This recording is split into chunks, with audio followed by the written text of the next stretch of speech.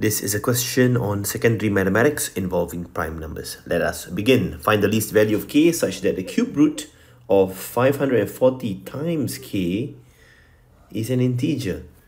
Now this means that 540 times k must be a perfect cube. Okay, this number itself must be a perfect cube. And how do I investigate this particular number? The first thing we need to do is to express 540 in its prime index notation. Okay, so we divide this by 2 and let us see. 540 divided by 2 is actually 270. You can further divide this by 2 as well, 135. You cannot divide this by 2 anymore, so you can try dividing by the next prime number, which is 3. Oh, that is possible. So you'll have 45. Again, you can divide this by 3, you'll get 15. Again, you divide this by 3, you get 5. And you divide by 5, it's a 1 at the end.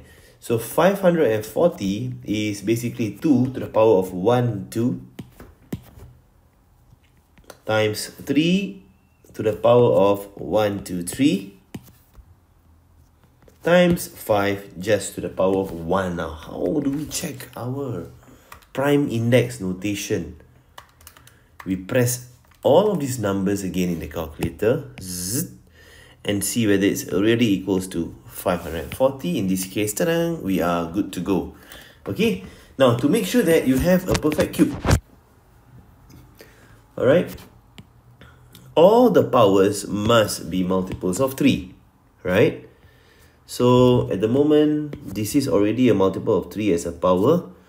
This is not, I put a cross 10x. This is also not 10x. Okay, so these two numbers, 2 and 1, you got to push it up to the next multiple of 3. Alright, so what that means is that this number got to go up to 2 cube. This one has to go up to 5 cube.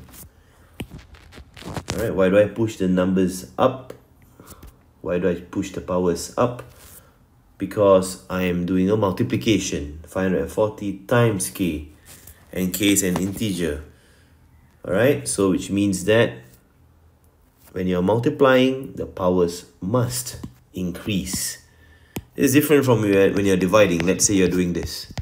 This is when your power must decrease. Okay, so in this case, how do I move from 2 square to 2 cube? How do I move from 2 square to 2 cube? We have to times by another 2, right? From 5 to the power 1 to 5 cube, we have to times by another 5 square. So all in all, you need to times by 2 and another 5 square. So that is essentially our value of k. Therefore, k is just 2 times 5 square. 2 times 25, which will give us a final k value of 50. This is the answer for this question.